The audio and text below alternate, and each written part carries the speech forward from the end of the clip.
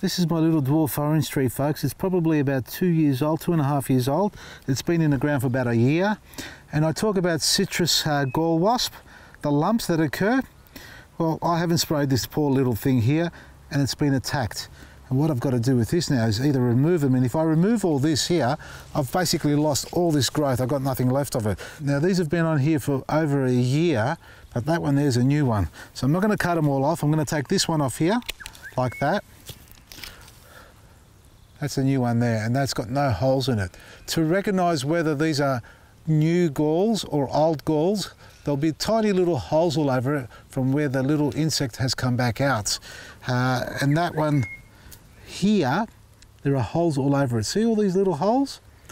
That tells me that this has been discarded, so there's nothing left in there. There may be one insect or two, but I highly doubt it. So they've come out now to become adult wasps and obviously look for mating partners and reinfest the tree. Now to protect the tree you need CGWS to spray it on, and it becomes a shield of armour and stops any of these insects coming on and developing more galls just like that one there.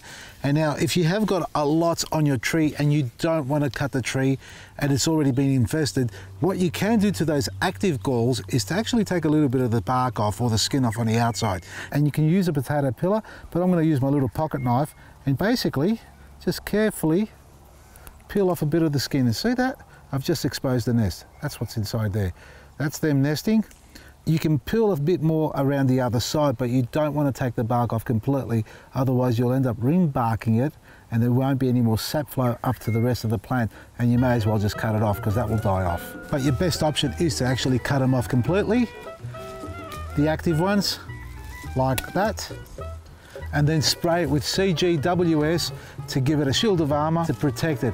If it's got flowers, avoid spraying on the flowers. If they're a little fruit like that, no harm at all. Apply CGWS every 4 to 6 weeks to protect it, and then you'll get rid of the citrus gall wasp. From me, Vasily, Maresi.